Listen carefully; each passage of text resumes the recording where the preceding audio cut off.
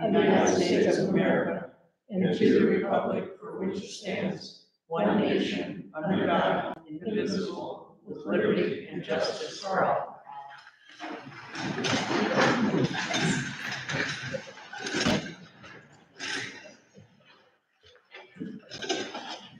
Okay, Gary. Roll call. Bud? Present. Barb? Here. Alan Robbins? President Yannick. Tamitha? Here. Leslie? Here. Ken? Present. Alan Michelson? Here. Jim? Here. Matt? Here. Thank you. Okay, you've had time to read the minutes. If there's no questions or corrections on the minutes, we need a motion to accept them. So moved. Second. All in favor? Aye. Opposed? You have the bills. Gary put an addition on the bills this afternoon. You want to just say what that is, Gary? Sure. With the amount that we added on this afternoon brings the total to $49,057.82. If you're wondering why that went up so high, it was road work we had done last fall. Guy wondered why we didn't pay him. It was because he hadn't sent the bill. I move that the bills be paid from an appropriate account as published and amended. Second. All in favor? Aye. Opposed? Okay, I like to take a minute every May to remember, every March, to remember the former mayor of Briarwood Beach, Leonard English, who, as most of you know, or maybe you don't know, actually made St. Patrick's Day a legal holiday in Briarwood Beach. When we merged in 1998, we moved that over to Chippewa Lake. Last year, his son Mickey came and gave us the Briarwood Beach sign that's up there that Len English had made with shamrocks on. And I think that question is in Trivial Pursuit about where it's a legal holiday. And we had a copy of the congressional record, but when people ask what we do nothing. We don't have a parade, we save it for the 4th, and we don't have any business, we don't stop mail, but it is a legal holiday in our village. So Leslie, it sounds like something you'd run with. But. I actually looked up the ordinance last year. And I think you're the one that found congressional record. Yeah, I found it last year too. Yeah, I'll share it again. It actually came up today. I shared it on my Facebook. When this first started, there was news reporters from, well, I know that Obie Sheldon, whatever station he was from, he came out to the Village Inn, which is not in the village. Right. So, but they still had green beer. Originally, we were the only municipality, but now more have made it a legal holiday. Have they? Yes. Huh. Anyway, lift one for Len on Sunday, wherever you find open. Doesn't the post office change their postage mark? He had a post, there was some kind of postmark. I have something. Yeah, the post office will postmark the envelopes from Chippewa Lake on that day with a different stamp. Yeah, They used to. I know. So nobody knows to ask for that, and it's green stamped. Okay, we will now go to safety, no trivia. Okay. We have Deputy Harhay with us. There's been several changes in the lineup of our deputies and other people at Collect Corporate.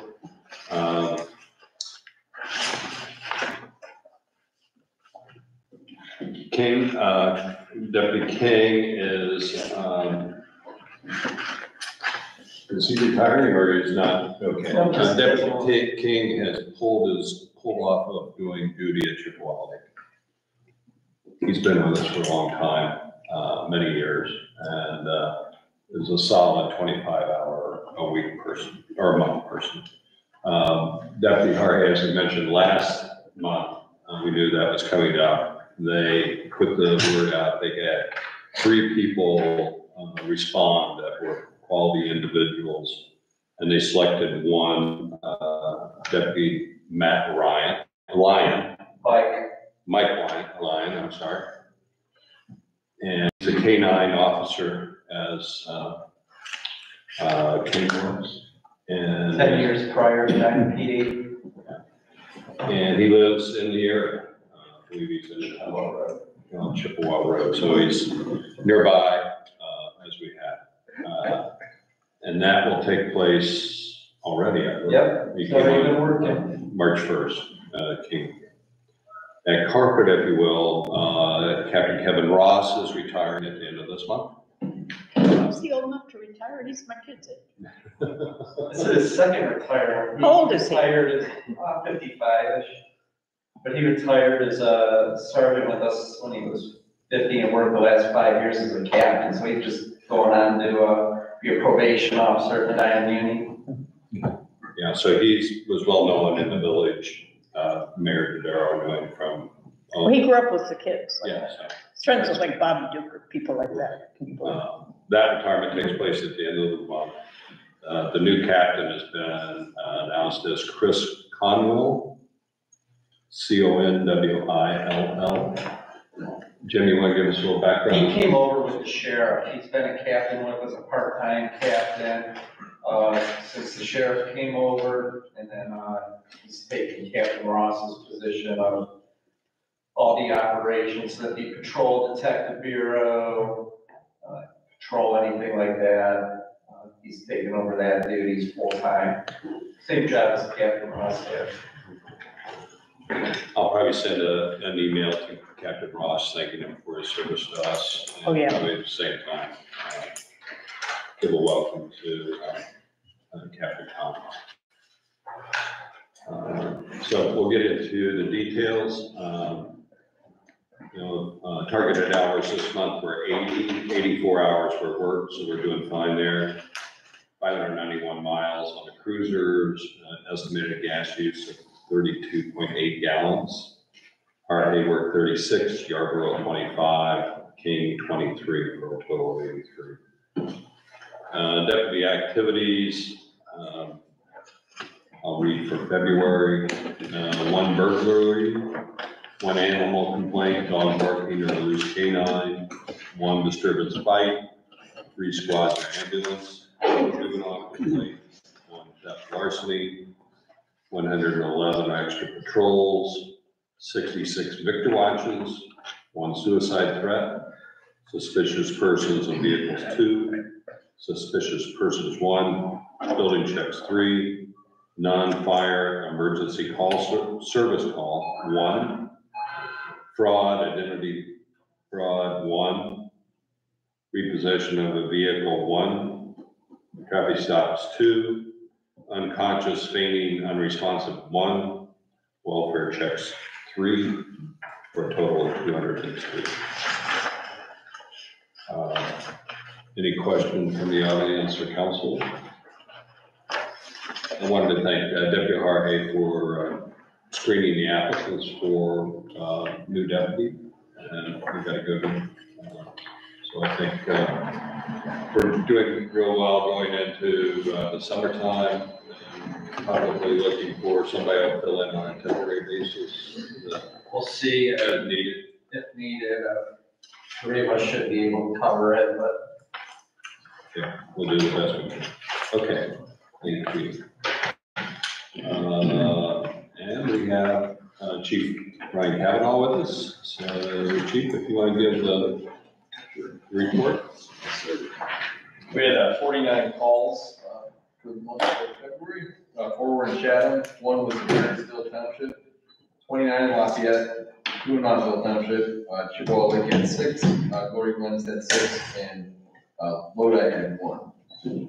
65% were EMS calls, the rest were fire and other related calls. Our average turnout time is 2 minutes and 11 seconds. And year to date is 2 minutes 8. On scene, we get there in about 5 minutes and 36 seconds. We gave mutual aid to Chatham 4 times. We gave mutual aid to Montville twice, and we gave mutual aid to Lodi once, and we received mutual aid in Chippewa Lake once and Lafayette Township 1 time this past month. We began our fire department citizen advisory committee on February 7th. We had a great turnout and wonderful discussion on the state of the fire department, how it operates, and the department's concerned moving forward. Our next meeting will be held on March 21st, and then Mr. Robbins will be in attendance. We attended the EMA groundbreaking ceremony in Chippewa Lake on February 22nd. We will be assisting them in storing equipment while they're building a new facility currently. And our pancake breakfast will begin every Sunday in April. Looking forward to seeing you all there. Kelly Parker continues to do outstanding work in her firefighter 1 course. Andrew Berger, Alex Thomas, Allison Jadlos finished their Fire Officer 1, and they're going on to Fire Officer 2 course with the University of Akron. Myself, Cody Uniac, Christian Hall, and Ben Grega attended a 3-day seminar on foundational leadership from the Ohio Fire Chiefs. The course is based off of John Maxwell's 21-year beautiful laws of leadership. It's a great course that provides wonderful insight to our leadership strengths and weaknesses. And Elizabeth Summers completed her paramedic certification and is now a national registered paramedic. We've been notified to receive $5,700 for the training reimbursement grant from the state fire marshal. We've been awarded $500 via the TARMA board grant and $1,000 via the TARMA police and firefighter grant. And we'll be applying for the TC Energy grant this month for gas detection equipment and safety equipment. We also applied for AFG grant, which is Assistance to Firefighter Grants. It's a joint grant with the Village of Seville. So myself and Chief Cypher work together on that grant, and we're hoping that comes through. $28,000 for each of us in turnout gear. So cross your fingers. Mutual aid plan, which is our MAVES, has been updated. This has been an ongoing project for the past several months. This will enable us to provide the best possible outcome for on larger incidents. We installed field ops on our department iPads. This will reduce radio traffic and assist in managing larger incidents. Our tanker pump has now been fixed. 2 valves need to be completely replaced and 1 valve is rebuilt. And Jessica White, a great paramedic firefighter too. She submitted a resignation. She's been a member of the fire department for 4 years. She's moving with her fiance to Arkansas and heading off to physician assistant school in the fall. So she's been an outstanding member of this department. She'll be greatly missed. We've had 5 engagements, which is very concerning to me. Because you have engagements, you have weddings, then you have babies, and then your availability starts to dwindle. But we just lost one. We interviewed Noah Gamble, an outstanding young man who lives in Montville. He's a firefighter level 1 EMT, and he's completing his firefighter 2 this spring. He'll be attending paramedic school in the fall, and he's going to be a great firefighter, it seems like. And we're also interviewing 2 more candidates in the next 2 weeks. We just interviewed 1 today, and we have another one out there as well. So, any questions for me? How many open slots are you trying to fill against right now? Well, we're trying to fill the gaps. So we have our firefighter paramedics are all getting hired. So we just had one get hired in Wadsworth full time. So his hours just got cut drastically for us.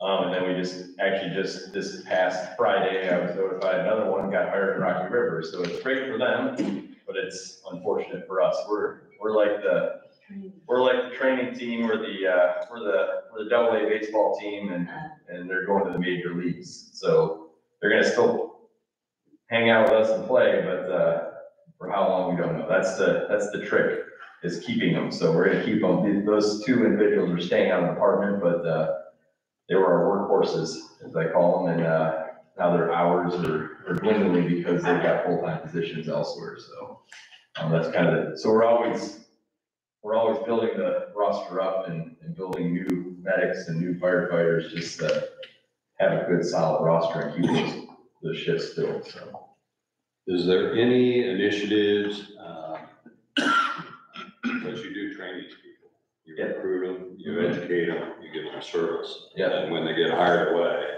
do you get any compensation back for that? well, we get so if they go to firefighting school and they get certified, we get that money back. That training reimbursement grant is exactly what that is. That fire marshal grant, I submit those education requirements, those credentials, and we would get that money back. But if they're paying on their own, we don't get the money back. A lot of them do pay on their own. The paramedic school, they pay on their own, which is about anywhere between $7,000 and $10,000 these days, unfortunately. But they're going to do that on their own, and we can't hold them back from that. But they are, the nice thing is we try to have a nice, good department and a good community. So I think they like working in Lafayette. It's kind of it's a change of pace for some of them. So they kind of stay local, and they got their start there. So they have some loyalty to the department, which is great.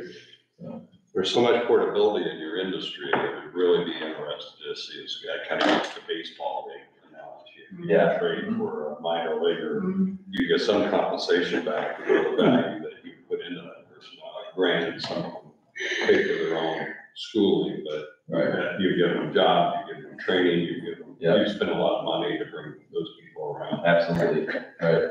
We just, this young man we interviewed today, he got hired on Put in Bay Fire Department when he was 17. He's a firefighter too, EMT. Seems like a great individual. I called his chief today just to check and see what kind of a person he is. And the chief absolutely adores this kid. And I'm like, well, I won't steal him completely. Like, can we share him? And that's kind of the game we play with each other. Like, we're gonna share this individual, and he's gonna work weekends in Put in Bay and give us some time down here. So that's kind of the trick we keep on playing. So it was interesting on the front page here of the 49 incidents this month. 34 were in daytime hours, 15 in the evening. Roughly, 2/3, 70% is daytime activities. Is that traditional or is that cyclic? I think it's cyclic, but I think it fluctuates. So the numbers, we can never, you almost can't predict. Last month we had January we had 86 runs, and this month we had 49, and they're all over the place. So it just depends on the hours of the day, there is that daytime hours between 10 and 8 p.m. We have probably the most calls, and then after 8 p.m. it dwindles, but some nights we have 2 or 3 calls in the middle of the night, and some nights we have 0, so, yeah. And for the April breakfast, are they workers, helpers? Absolutely, we'll always take anybody that wants to help flip pancakes or whatever. Bake bacon, I'm not sure exactly. Crepes, I don't know how to make crepes. Is Joe Fullerton in charge of that again? She is. I think so, yeah, part of it, yeah, she is. Yeah, so Firefighters Association kind of runs the whole thing. This will be my first run at it, so pretty excited. Yeah, well, this group's help, the Lions Club has offered help, and the community would help if you need it, so. I appreciate it, I'll thank you. reach out to see Okay. where it needs to. Thank you. Any questions for Chief Cabot? What are the hours for the pancake? What's that mean? What are the hours for your pancake breakfast? 8 to 1. 8 to 1, yes, thank you. Put me on the spot there. Yes, sir. Every Sunday in April. So Easter is on the 31st this month, of March, so we don't have to skip a week for Easter. And it's not just pancakes, it's scrambled eggs and bacon Yeah. and crepes. That's good. fruit. Yeah, it's a good breakfast. Right. Very good. My kids absolutely love it. Spend a lot of money there every year. Last month you said something about trying to get a train schedule. Were you able to get any? I did not, but I was talking to some individuals about the train, and we're looking into it, so I did not get into the train schedules, but there is, I've checked those tracks there, and I haven't heard anything other than the normal, like once a day, or I'm not sure exactly, it's kind of random, so. Yeah, they're there. They're not like they used to be Right. a couple years ago, but they're definitely there. Yeah, I'll look into it some more, and make sure I get back to you on that. Okay, thank you. And a couple updates on the siren. I did Let me call- tell these guys, thanks guys for coming. Oh, you're welcome, thank you. All right. At least 1 or 2 activations of the sirens where people heard it. Reached out to Janelle at dispatch, she triggers them, she doesn't know anything, reached out to Matt Sturgeon at EMA.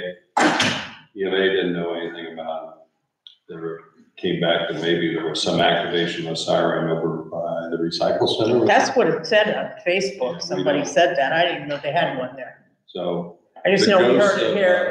It was faint, but it was enough that you heard it. Like I heard it inside my house and I'm thinking, why are they running the siren at Wednesday at, Like 4 2:30? It was like a weird time Yeah. too. It wasn't even, it didn't make sense. So we're gonna start a new legend on the ghost of the siren and Heather Hedge. But last month I reported that I had reached out to Representative Sharon Ray through her communication through her website. I had not got a response back. So I called that office today, left a voice message, got a call back from May Bree, Patona. And we talked over what I was trying to get, and there's a pot of money out there. I thought it was under the representatives, but it's called the One-Time Strategic Community Investment Funds, and it's controlled by Senator Romachuk. The due date on that is the 15th. They did forward the application this afternoon, and I will be following up with that. When I explained to Bree Petonio what we were going for, she was also going to make an effort to talk to the public safety committee of the state and see if there's possible fundings there. So a couple of, finally a positive move there.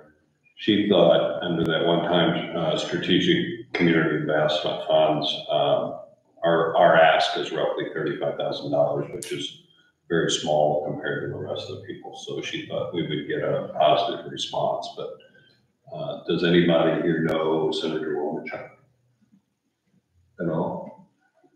Okay. Did anybody ever hear Senator? Yeah, I think it's actually, I might have heard his name. with the Board of Realtors, when we try to get a report from him, he's very hard to communicate with. I mean, yeah, Sharon Ray is my person that I have a liaison with, and then someone else is Mark Romachuk, and they never have a report, basically. Yeah, she did give me two other names inside of that, so they might be his administrative assistants. So I'll probably reach out to everybody just to make sure we get it. Probably about the time you get a grant, they'll figure out a way to fix our siren. That's what I'm thinking. It's an old siren. I'd like to think differently, but it needs to be replaced. They had it not plugged in. That's all I have on safety. Yeah. Okay. Anybody have anything else for safety? Okay, zoning. Jim? Okay, zoning report for March. 9 Parkway Path, as we talked a little bit last week, or last month, about the mortgage company that contacted us by email.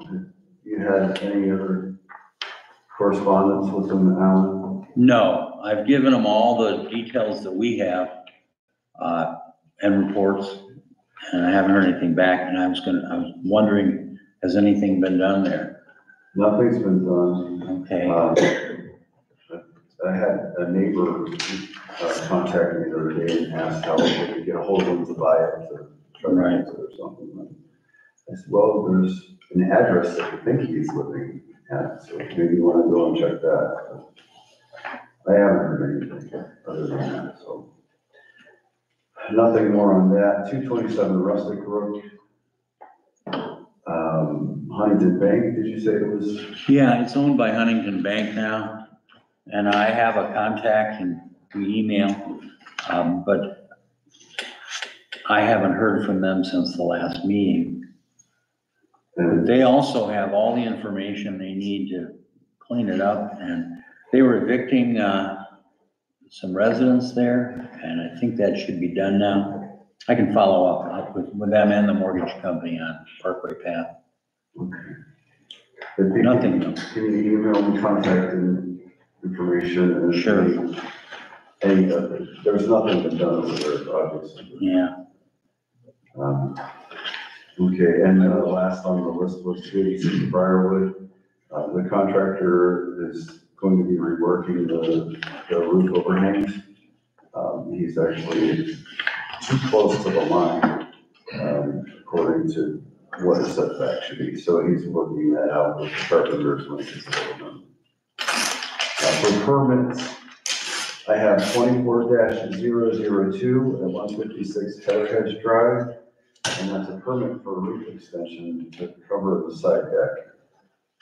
24-003 at 192 Cottage Cove, that is a permit for a shed.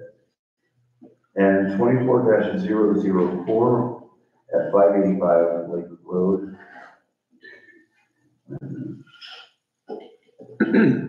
That's not the right address. It should be 152 Heather Hedge. And that is a permit for a shed on concrete pad, fence, and pergola on pavers. So I will correct that and send it back out. My apologies. And the last thing on my list I have is a variance hearing for 224 Shadow Shore Drive. And the owner is present. Alan, would you like to? Okay, I will call this zoning hearing with council acting as a Board of Zoning Appeals, call it to order and ask the owners present. Yes. Our zoning inspector's present. Is there anybody who is going to make a statement about this other than the owner? Anybody who wants to comment as a neighbor? Okay, would you raise your right hand? You swear the testimony you're about to give is true? I do. Okay, very good. Jim, if you will outline what the request is and the situation. I had sent out plans of elevation plans and things so you can get a picture of it. But I also included with your report today the overhead site plan, which he had given measurements of setbacks and things for it. What he plans to do is, project is going to be, he's adding a concrete area, patio, and he would like to cover it with a roof. And that roof is going to be 14 feet by 28 feet. And in doing that, the zoning code 401.3E states a minimum rear depth of 10 feet. So he will be encroaching that setback by 8 feet. So what's the variance that's asked for? From 10 feet to 8 or 2. 2 feet. Yeah, 10 to 2. And then this isn't enclosed, it's just roofed over? It's just a, Right. Jim, did you notify all the adjacent name owners? I did. Did you hear back from anybody? I spoke with Lyle, who is the immediate adjacent where this roof is being built toward, and he said he had absolutely no problem with it. What's his name? Lyle Morris. And nobody's contacted you? No one else has contacted me. Okay. One couple, just, Mhm. I'm looking at this here. There's a fence there over here, is that what that black?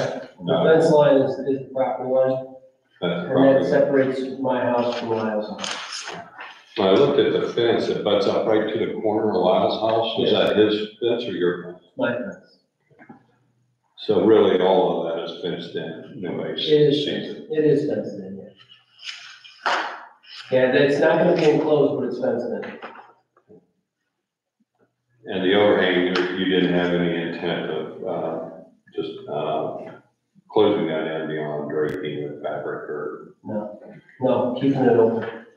The only thing that's gonna be beyond what's built is the gutter. And actually it shows that I'm 2 foot from the line, I'm actually gonna be 3 foot from the line. And I'm gonna have 6 inches allowed for my gutter. So I'm gonna be 2'6" with my gutter from the property. That's the plan.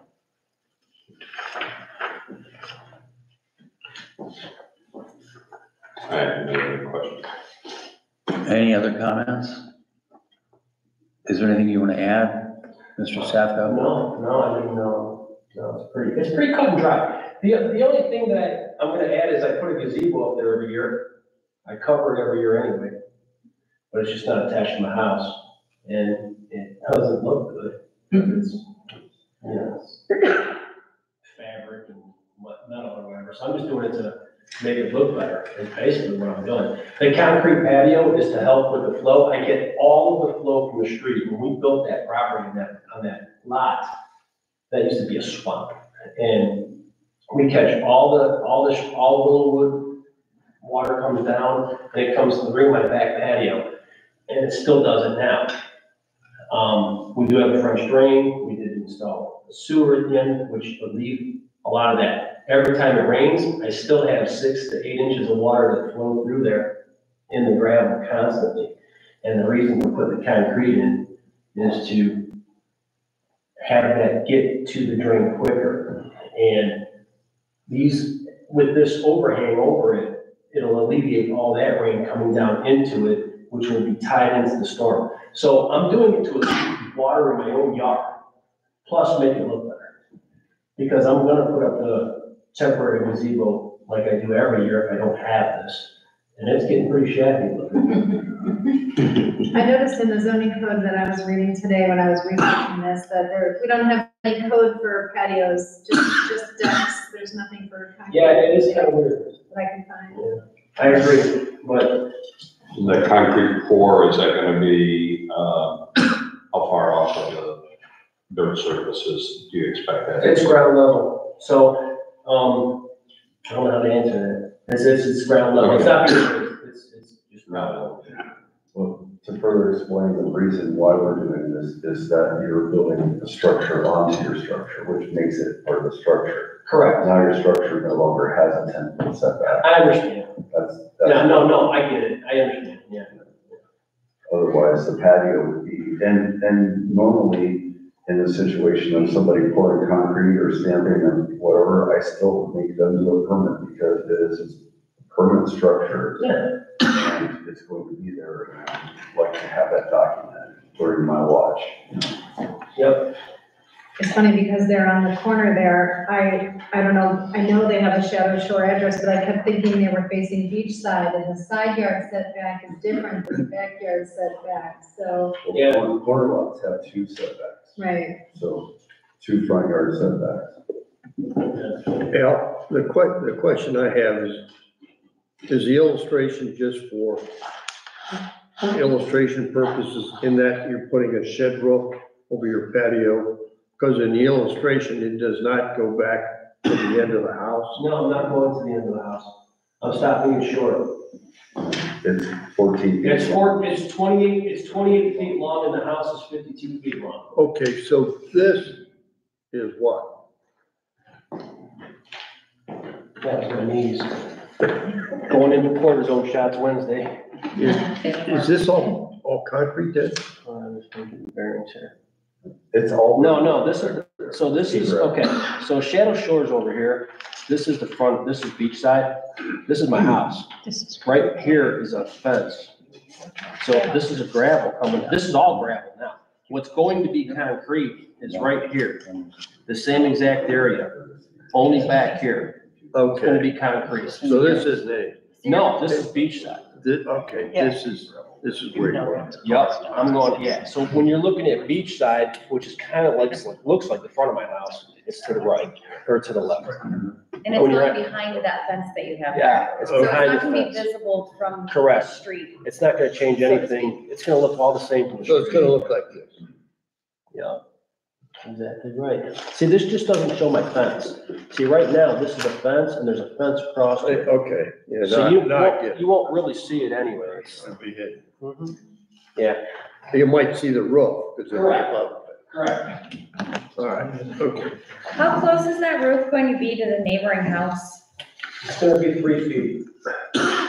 With their But house? not to the house. Not It's their it's never property gonna line be- of the house. It's never gonna touch, it's never going to be in their house, it's only their backyard, it's only gonna be 3 feet away from their backyard line, but it never comes out to where their house is. And their house is how many feet from the property line? Are they at a 10-foot? No. No. No, Their gas meter is on my property, it's really weird. Yeah, literally, their gas meter attached to their house is on my property. It's one of those Because his- old wonky his- lots. His Yeah, house is it's on the really switch tight, out, yeah. so the Okay. back corner of his house is And actually probably at one house time, property. they had owned So it's gonna be very property next to it. Yeah, the same guy Martinez owned that and the old Cartwright property, owned it all up. Here's Lan's house. That guy. This is where they're gonna put their patio over here. Okay. Instead of his house coming straight down, Kyle's house. Yeah, I'm just doing it to make it look a little bit better. So Well, the I mean, corner- it's not cheap. I mean, there's that, but I'm doing it to look better That came up when they Yeah, and move water, that's the big thing, move the water And through. I like the concrete. Because I had. Even when you stopped over, so, so Jim stopped over, when you walk out my house to that area, it's all gravel. And even when he stopped over, you come in, you bring gravel in the house, you know, and it's a mess. My grandson was with me this weekend, and he picked up all the rocks by the door, and he carried them to the table, and he called them his little friend. And he lined them up, and he named them. Grabbed and picked them off the floor. Yeah, you can't put it in Chuck Carter. Yes. Any other questions, comments?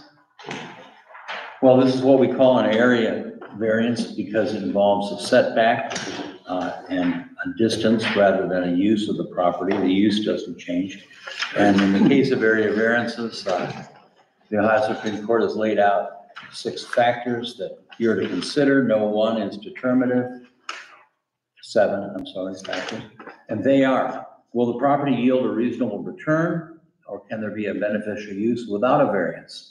2, is the request substantial?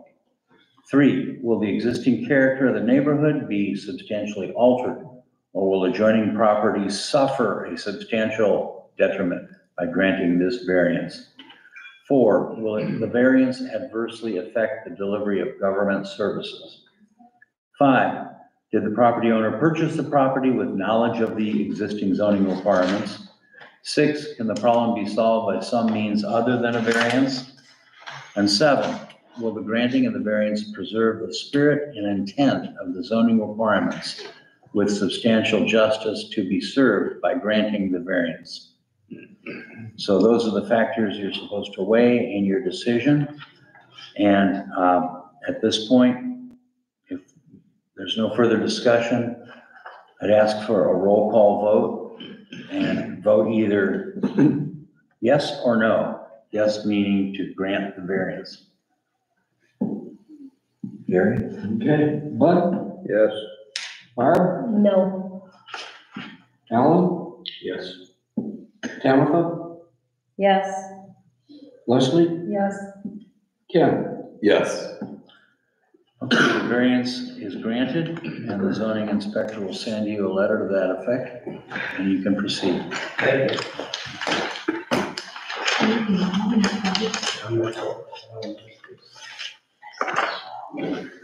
And the meeting is adjourned. The hearing is adjourned, The hearing is. not the meeting.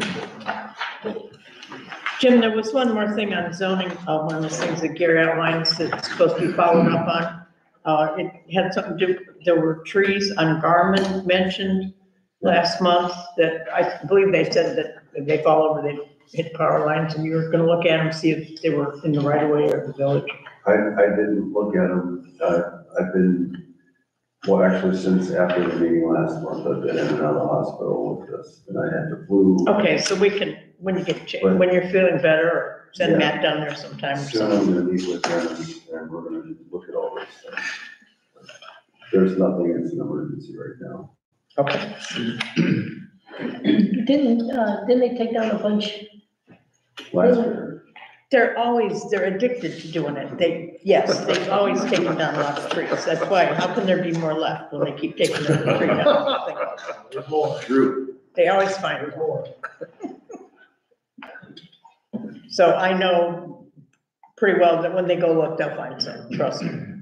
I trust them. I don't trust them, but they will. Okay, anything else for zoning? that's all I have. Okay, well, I know you'd like to leave early and you got some issues tomorrow, so Yeah. thanks for, is there any other questions at all for Jim? Because he is gonna leave, he's got medical issues tomorrow. Oh, one thing we didn't talk about, I noticed the, travel trailer at the end of Craggy Creek is gone. Yeah. Is that the last house? Because I drove by the other day. and it's still there.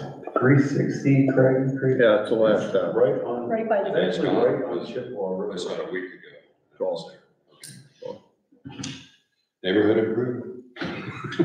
Did you guys have anything to do with that, or did it just go? No, he's been trying to get it to be able to sell it, to get it there. He didn't tell me that he was taking it out, just did. Okay, anything else for zoning? Leslie, do you have anything? No, I don't. Thank you. Okay, well then we will go to community relations.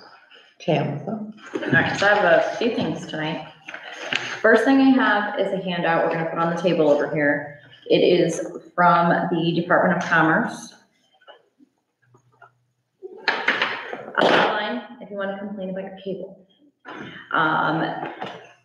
Down service or down lines or service interruptions, anything of that sort. If you're unhappy with your cable company, there is a hotline that you can call. We're gonna put the handout over on the table. That way you can call and complain about Spectrum if you want to. And Medina Fiber, and anybody else? Well, Medina Fiber is not a cable company. Well, They're an internet cable. provider, but not actual, this is all of cable TV.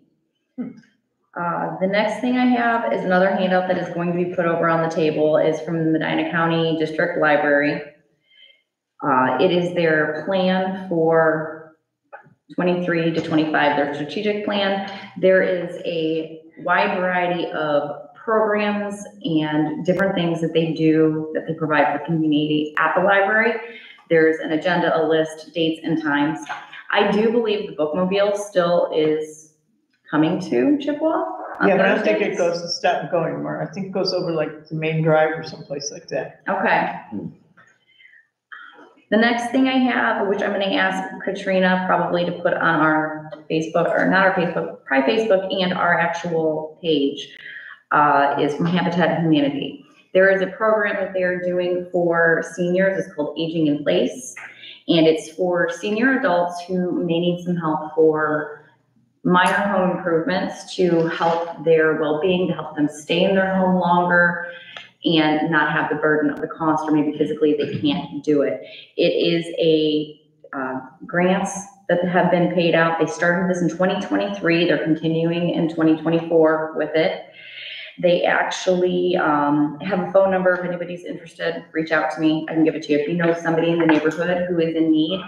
I know we had a resident last year who had something with zoning and it was a minor repair, but they weren't able to do it themselves. This is something that would help someone like that. Okay, any questions on any of that? They're working with, what is it, the Medina Seniors, or the Office for Seniors or something like that. Is working with Habitat for Humanity on this. Have you thought about putting it on the website? That's what I'm gonna contact Katrina or Lisa, whoever, sometimes one or the other help out with the website. Maybe tell Claire that one. Okay. Good. Next thing I have, Easter party is going to be on the 23rd, Saturday, the 23rd. It's gonna be our Easter egg hunt. I'm working on getting an Easter bunny. I have 3 volunteers so far. I'm just gonna try to see which one of them is gonna pull through and actually be here. Are you having auditions? Auditions, no, I'm not taking auditions. At this point, we'll take anybody we can get who wants to do it. We're gonna start at noon. In the past, we started at 2, but we're gonna start the Easter egg hunt at noon this year. So that's a little bit different. And we'll have the crafts and the kids' projects and the same things we've had in the past. The last thing that I've got would be probably, is that old business or is that to talk about now? Go ahead and talk about whatever it is. Okay. Did you have a question? The Easter party, is that going to be up here or Point Park? That's gonna be here. Because with the inclement weather, we never know. We'd love to have it at Point Park. It would be a lot better as far as space, and the egg hunt, I think, would be a lot funner. But we've had egg hunts where it's been snowing and raining. So to be able to do stuff with the kids inside the building, and the egg hunt itself lasts all of like 120 seconds. They race out there, they gobble up all those eggs and bring them inside and start ripping them open. So yeah, up here is a much better venue for it, just because we don't know what the weather is gonna do. Do you have anything in my age group? Of course. Can you bend over, pick up an Easter egg? Or did you want to kids With hand the it? child. Somebody remember it. You know, if worse comes to worse, we can always get Eric again. That's true. I had people jumping to do it though. I had 3 people tell me they would do it. So we'll see who's actually gonna do it. The building will be rearranged for voting. You want me to leave it? Leave it rearranged because I'm gonna unarrange it and rearrange it again anyways. So yeah. I change the tables around kind of like I do for Christmas. Okay. And I make little workstations. I do a egg crafting station and I do a cookie or cupcake or something. And then we do other crafts. So yeah. Don't have to worry about putting it back in order because I'm gonna completely disassemble it. Okay.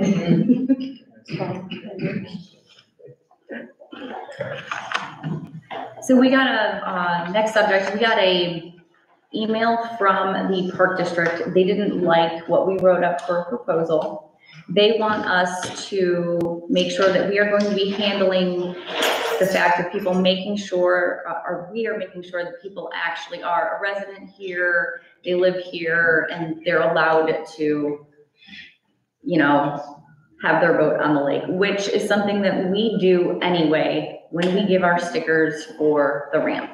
So Ellen has emailed them back today, and I don't know, you didn't hear a response from them that quickly. No, but I'm gonna revise the agreement tomorrow to include those things on our part and send it to them tomorrow. And Nate said that we said we'd do that, and that's correct. That was an error on our part to not put that in there. Yeah, we check, because we check everything now. Amber Right. does this, but we check, when you're getting a beach pass, you check your residency, if you're getting a key to the ramp, they check the boats and everything. So we would do the same thing with these stickers. And we did tell them that we would do that. We just forgot to put that in the agreement. We didn't put it in black and white. They want it in black and white. Also, are we gonna provide them with a list of who's on what dock? No, I don't think that's they're necessary. taking care I of the think they dock. do that anyways. Okay. Yeah. Okay, They have all the dock work goes with them. They- good. What, is there any money flow to the village for handling this? It sounded like, All of it, All of it, we get all. all of the fees for stickers. maybe I misread what Nate was saying. He said he saw no benefit for it. Well, because basically we For said that, we'd sell the stickers, and what he was saying was, he expected us to do a little bit more. Mhm. You know, it was kind of like, we would sell the stickers and we retain all the funds that we collect. That's. So basically, what they were saying was kind of like we've been saying, we're not really doing that much money, but we did agree to go through the procedures of checking residents and all that sort of thing, because we do that now. Amber does that already, so this is just an additional sticker. Is she on board for this? Yes, oh yeah, she's upset. Yeah, she spearheaded the idea, I think 2 years ago. She really did a lot of work on it, put it together. So they send us a list. They would send us the list of everybody that they have that gets a sticker and how much it costs, because there's different amounts people pay. So we told them that we are not setting those amounts, they have to. And so they will send us a list with everybody's price. And then we just sell a sticker for whatever the price is that the park district has on it. I mean, different people pay different money, so we're not getting into that. They're gonna tell us. And if a new person comes along with a boat, then we had agreed, when Tamis and I met with them, that they would set the price on it and just tell us, yeah, so-and-so gets a sticker and this is how much he pays. We don't make any of those decisions. And they were okay with all that too. In fact, I think the information they sent us the second day had those prices on there, didn't it? Everybody's prices, yes. Every sticker that had been sold over the years, what year it had been sold, and what the cost was. And with that, we would, I guess we didn't say it in the agreement, we should have, we would be checking their residency. and Residency, what they boat got. registration, and Yeah, ownership. we would check all that because we do that already. Yes, they want a rat sticker.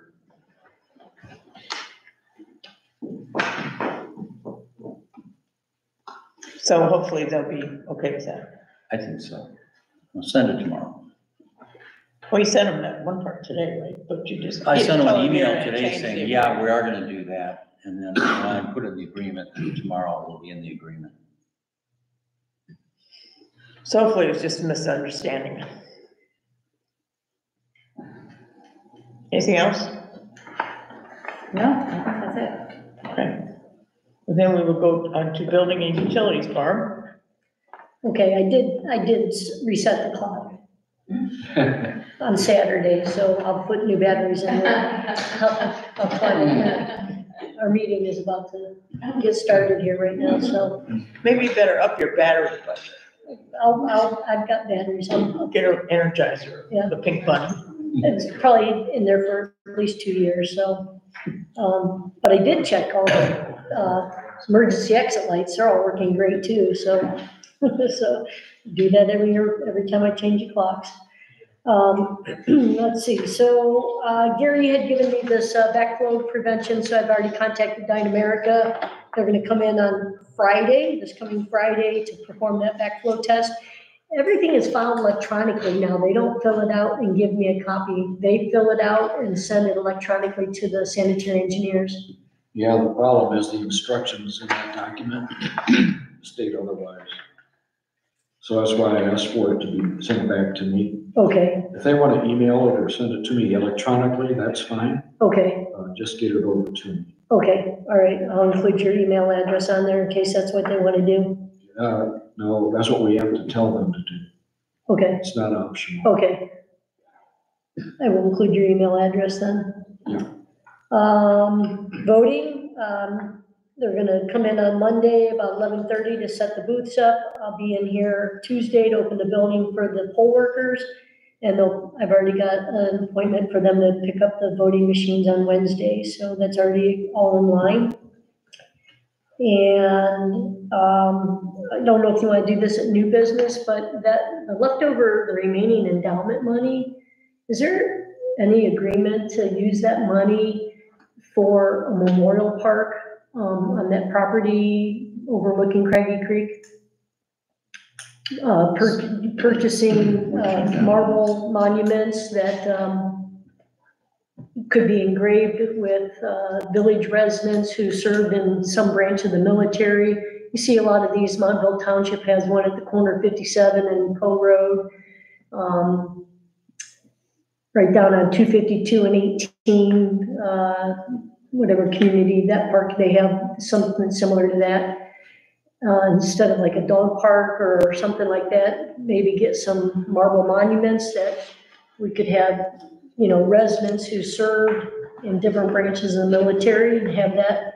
Maybe you better figure out how many residents there are before you start. How much your budget is? Well, I looked into the price of the monuments, and I was really surprised that they're not that expensive.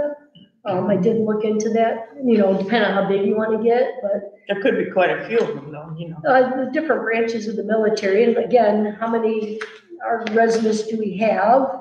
I mean, but through the years, if there's a family member somewhere along the line that, my dad lived in the village and he was in the Navy, and they could get it engraved in the side of the. Yeah, but there's been a lot of wars since. And what happens if we forget somebody and? Oh, no, it would not be something that, the resident would come to us and say, my father or my mother served, and I'd like to get that engraved. Would you make them pay like the Pride does For the cost of the engraving possibly?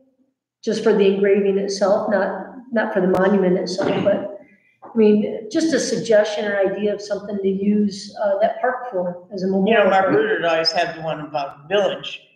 Yeah, we already have plans for that. I don't know if we already have, we put money aside for plaques and all kinds of things. And it's very, and it could be better, Yeah. but the thought process was people that were influential, within the community, going back however long Right. to present, and they could still be Like alive. his father being the police chief. Yeah. Or Keith Reed will serve as. Both his parents, both Mark. Yeah. Right. Yeah, So I understand that. I remember having that conversation about It's that. just, it has to really, and And there's some older. Where's this thing I going? remember Yeah, it's discussing just- that and seeing that. well, we put the brakes on because it was cold. But even in the fall, we ripped some trees down. And, so it is moving forward, but but we're open to what it's gonna be for. So yeah, absolutely. I mean, we get, if somebody, but I don't think it's just specifically, I don't think it would be a good idea to just make it specifically for veterans. No, Even though I I'm love our just- veterans, but, you know, we can open it up to, I was just a thought that with that leftover endowment money to do something like that to honor the yeah, military veterans in the village. no, I can spend it there. So just a thought that I had. I got all kinds of ideas. Well, I heard one of the people wanted us to look into getting the shuffleboard court fixed like the tennis court. Yeah, yeah. And so there's another thing you could use that money for. That's not a bad idea. I did some research on that today. I took some pictures, John but I'll Sandor, wait until. is John Sandor looking at, he said he was gonna, Yeah, I spoke with him. yeah, he's gonna call you and look into, like the surface we have on the tennis court. Yeah, I didn't talk to him about that yet, but, I got no I didn't know if idea. they had something like that, but yeah, I think, One of our residents I'm sorry, down in Florida, is down in Farmers Florida and Drive. called and thinks that's something we should do. Shuffleboard court's been there forever. It was used when it first went in. It's been mostly ignored as far as I know. Most people don't even know it's there. This resident wanted us to get the basketball court surface on it. I'm sorry, the tennis court surface on that and build second shuffleboard court on the point. And then, of course, there's people that want a second bocce ball court on the point. So you got a lot of people with a lot of ideas. of we, things. we do, but we put money aside for the bocce ball. I think that's a better idea for now. And John didn't realize when he was talking about a shuffleboard over at Point Park as well. But from what I understand, that bocce ball is hugely popular. I mean, people have art, they can't even get through a game because there's so many people there wanting to play it. I don't play it myself, but at least that's what I was told. I know there's a crowd there on Friday night. I would say there's Usually a packed attaches to house that. any other time. So you think we could definitely use, Definitely could. yeah, Come up on Friday night, just spend 3 or 4 hours and do the game. yeah. It's fun. I don't even know how to play. It's very, I'll give it a try. very complicated. Yeah. So it sounds like you should have some kind of parks meeting and, Yeah, we and, should. and let people go through these different ideas. Barb's idea, Barb could come even though she's allowed, even though she's not. a parks That's right. member, she's allowed. Yeah. And, go through some of this and see what the best option is. Well, we put money aside for the bocce ball court already, and I think that's, but I'm not, I don't know, except that it's still Barb's turn here. I can talk about that when it's my turn. No, it was just a thought I had, so Yeah, okay. that's all I have. Okay, parks? Well, Okay. there you go. Yeah, so we can talk about that. So yeah, we put money aside, we budgeted for a second bocce ball court down there. The whole idea is to have them next to each other. So everybody's together, playing the same game. But to bounce back to the shuffleboard, I was down there, I was looking at it today, did a little research on it. I called John, but he didn't answer. But I guess there's a paint, it's pretty expensive, a couple $100 a gallon, but there's a special paint that you put down that makes it slide really nice. So what we're gonna do, or this is just what I was thinking after speaking with them, power wash it, bring it down, clean it, because the concrete's good. There's a few cracks in it, but it's pretty strong still. Put that surface paint down, and then buy these stencils, or I think that's what you call it. Yeah. Those are expensive. Those are like between $200 and $400. If anyone knows somebody that has one, Stencils purchasing? yeah, purchasing a stencil, yeah, I guess you need the stencil and you spray paint on the paint. Yeah, but could you rent them instead of purchasing? I don't know. I just kind of started thinking about this today. I did some research, spent about a half Yeah, you hours. need a parks meeting. Yeah, come on. I'm not kidding. Yeah. We clean that and then tape it. I don't think that's I necessary. mean, you can get the dimensions online and paint it on there. Yeah, but you want to make it look nice. And if it costs you a couple $100 and it's done nice, it's money well spent than just going out there. Our former people that would do stuff like that would do it the way Barb said. Yeah, They that's will why go it out and looks like spend the money way it on it, they looks. figure out a way to do it to make it look. I'm sure It somebody doesn't look probably made nice, stencils though. on Etsy that you could download and probably take up to the library's print shop and print. Yeah, there's gotta be cheap ways of that. I saw that, I was shocked. And, there's definitely other possibilities of spending that, and it's just kind of in its infancy, but, so I think that would be nice. That'd be I don't nice, and know we'll take it from there. I don't know the length of the shuffleboard, but, I was thinking that we could mark the end of it for cornhole boards. So it could have a dual purpose, and then the cornhole boards would be sitting on the ground. It's just an idea that I had. Yeah, well, You mean put the Maybe. cornhole boards on top of Right. your extension? Right. Like set them down and then stay there permanently. Is that what you mean? Yeah, unless they would affect the paint job of the nice. maybe, it's possible, yeah, because that's gonna be difficult, but you just put cornhole boards out in the grass, it would be the Right. same thing. But, right next to it, actually, you could do that, but, yeah. But the ones that are down at Point Park right now, they look pretty ratty, you know, because they sit in the grass all the time. With the permanent ones, Mhm. yeah. Maybe we could budget for that, something. I have some cornhole boards, actually. I donated them to the village. I think they're in the shed, but they're really nice. They can be painted. I was also gonna suggest that we may put in the budget, because I'm guessing it's our responsibility to update the totem pole. It could probably use some touch-up paint. I guess, Yeah, and that's a good idea. The totem pole is bolted onto its staff, mhm, can be removed and painted. The cornhole platforms mhm. are also bicycle ramps. I can see that. That'd be fun. Not designed for that purpose, mind you, but that's what they're used for. Yeah, Oh, I guess I can't imagine who's doing that. Maybe the kids like do it in the middle of the road. So we intentionally make them of steel and reinforce them. uh-huh, They just need cleaned up and painted. oh, got it, And they're not gonna get pretty, because that's a flood area, right, that's. and the utilization, aside from cornhole, are bicycles.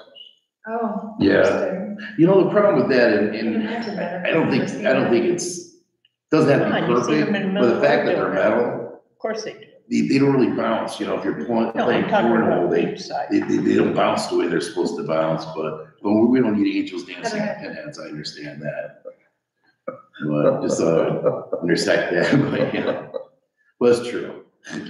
Anyway, but when I mentioned that totem pole thing, Suzanne at the village had her wood sign painted last year, and it looks amazing. I Yeah. thought maybe we could contact the person that did that, and, Does that belong to the wouldn't have pride committee? oh, okay, yeah, Oh, okay. I didn't know that. Yeah, they bought it, put it. I didn't even look at, since it's been. So it's got a big, I looked at it from my substantial distance. base. It's really nice. I mean, it's a symbol of the community. I know No, Matt that's a takes a good lot of idea. photos of it. and- Pam and Bob get back, she said, hey, we need to paint it. I dropped Yeah, Leslie, Yeah, cornhole is 27 feet and shuffleboard is 52. oh, there's plenty of room. oh, so yeah, there's plenty of room. That wouldn't mark up the board at all. I got a text, Andy Weimer has purchased the shuffleboard sticks and has them in his possession. He also has a scoreboard that he bought for the shuffleboard. Oh, Nice, okay. There's a scoreboard up there now, but, you know, Yeah, it's been trashed. Yeah, Same what came with. yeah. No, that's great, Can you yeah. know, they make a, kind of like that same material that we used on the tennis courts, they also make shuffleboard courts like that as It's well. probably harder. John Sandor is looking up that Slides. price, because we're thinking it can't be that much, really, compared to Right. And the surface of the tennis court, you know? I think we get a lot of use. I think people would really enjoy that. But it's important for it to slide. You know, obviously, like right now, you can't really play on that, what we have now. Oh, you can, but I you have have, to, yeah. It would be hard though. I mean, would imagine. when our friends from Texas come, we use it, but hey, it is what it is. We are where we are. Right. We're not in the Hamptons. We're better. And we haven't really had a big public outcry about fixing that up or I adding had another maybe one. 2 or 3 people in like 6, 7 years. Yeah, that's what I So mean, it's not, they're not dying to get to it, that you gotta go out and get elaborate with it, but if you make it nice and people join in, then maybe somebody want a second one or whatever, then you'll think about it, I would say. Yeah, Wait to see if there's some interest. It's like the tennis court was kind of just sitting there, we put the pickleball in, now they're gonna have fights up there. Tell them. it's a turf war. Schedule. So we hired a new beach manager, Ann Check. She's a local person, local resident. She's been here about a year, I think, maybe longer, not 100% sure there. And currently the beach manager works about 5 months. The salary, last year we went to salary and that was $1,000. It was $250 for 4 months. It's closer to 5 months, give or take a couple weeks at the beginning, a couple weeks at the end. I wanted to see about raising that to $1,250, raising it by $250, just because that way it would be $250 a month for 5 months. So that's just Prior to that, it was a lot less, well, it wasn't that hourly or something prior to for last year? last year. Before last year. It was hourly. It was so confusing, because Right. yeah, it was ridiculous because you had to look at your watch when you're talking to somebody on the phone. Or you're It just didn't- texting or. It didn't make sense. But I mean, the work that's done by in that position is definitely worth that amount. Some of those beach supervisors over the years have been known to work a shift. If this girl decides to work a shift as a beach attendant, she get paid separately for that, right? We have really worked at it. The thought process was, with that additional $250 a month, that I would ask that one shift be covered, unless it doesn't need to be covered. If the girls or the kids are, crying for hours, well, then it should go to that. But. No, but as time goes on with beach attendants around after I the think 4th of that's not a July, bad they get a idea. little flaky. Right. And you do have empty shifts, and in the past, we haven't done it in the recent past, but in the past, we've had the supervisor's job is when no one shows up, that they work the shift. We haven't been doing that, so my question Yeah, is, if full-time, and she's full-time. and if this happens, if that were to happen, I just want to clarify that, if it does happen, you get one working regular hours. I like that idea. That pay in addition to their other duties. Now, I know they have a lot of duties, and people say, well, they're not watching the beach. What are they doing? They're making sure those kids are there, scheduling. It's like herding cats sometimes with the teenagers, especially, like I said, as time goes on in the summer, then they get more interested in doing something else. And so when you call them, and Kelsey was always very good at this, if you call her and you say, nobody's at the beach, who's supposed to be there? She always knew who was supposed to be there. And most of the time, she knew why they weren't there, and she'd get somebody down there immediately, which is kind of what you want them to do. Yeah, no, I like that idea, and I thought about that. If there's a situation where all of a sudden somebody has to cover 2 or 3 shifts a week, they shouldn't get I paid think a they little should be extra. compensated for, if they're covering other shifts, they should be compensated at that level. Yeah. She works full-time, so she won't be available during. No, you guys limited. Well, Does there's everybody evening else? hours down there Evening too. hours and weekends. I'm just saying, not just her, anybody that has that job. In general, I like that. I like that idea. You make it a salary position, a reasonable If salary. they work beach attendant hours, if they're just doing their supervisor job, then they get the salary. If they work the beach 10 hours, they should get that pay that. Okay, they yeah, get I at like that. moment. But what are your thoughts on bumping it up to $1,250 for the season? I make the motion that we move the beach manager's position to $1,250. I'll second. All in favor? Aye. Opposed? Okay. And speaking of the beach, the applications for the beach attendants can be found on the village website. Not on Facebook yet, but on the village There was a website. post on Facebook, it was very vague. It was, that was a mistake. It's still out Katrina there. did that. On the Facebook it is? Yeah, I It's not just looked it supposed up. to be. Yeah. I was gonna share, Kelsey made these ads last year that had like a photo of the beach attendants, and I'll see if she can update it for me. I don't think it would hurt to have it on the Facebook.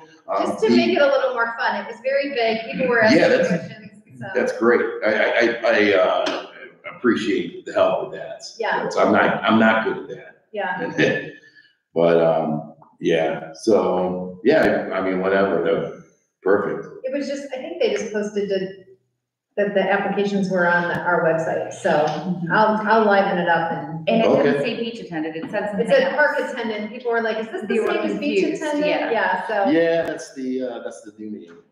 Leslie did a lot of that We're work for the gonna- Lions Club. She's very good at those kind of things, putting those things on Facebook.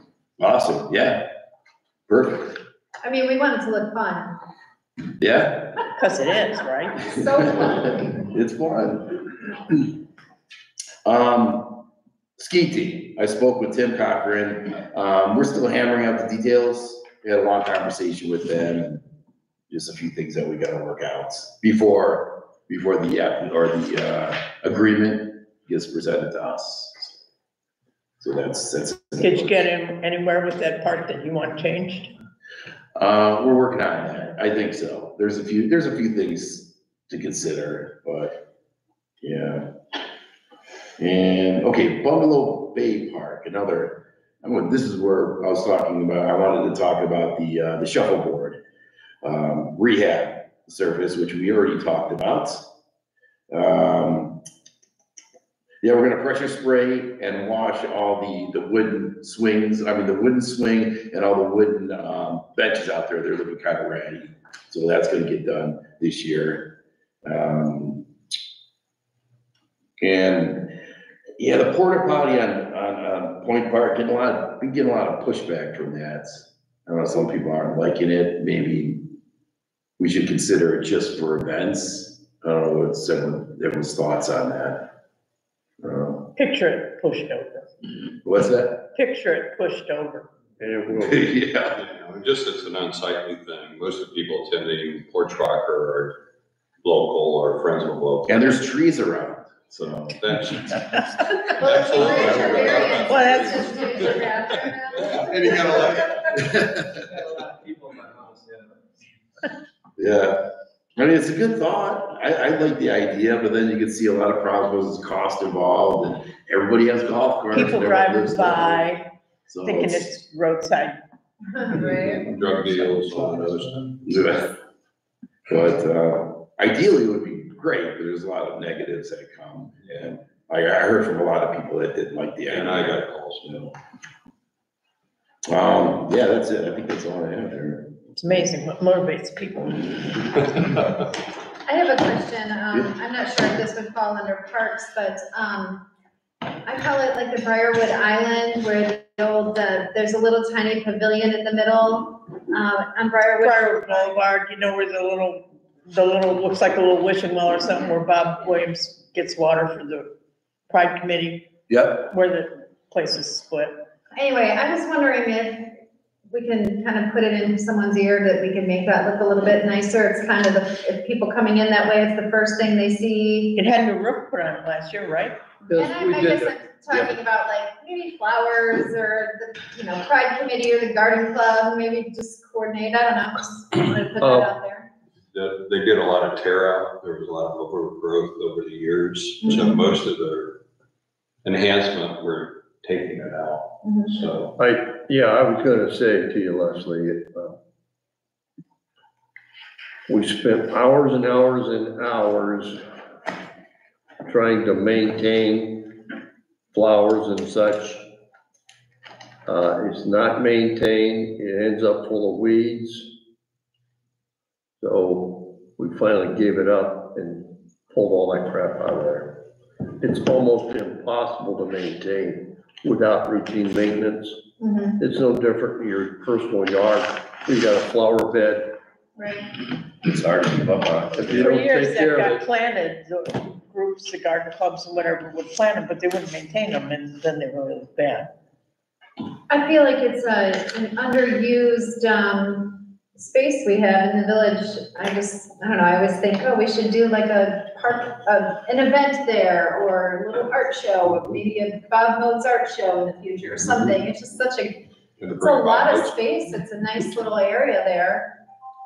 I'm trying to remember, when you come off of, Lake Road, you come there, and it splits, and there's some shrubs. And I thought Pride had planted, We ended up pulling a lot of, growth out, including small shrubs and such. So if anything gets planted there, it's my responsibility, is that what you're saying? All right, that sounds good. That's about right, yeah, you got it now. reach out to Pride, see if Pride can do it. Yeah, It's just an idea. no, it's not a bad idea, just understand that whatever you create, Right, you have to maintain.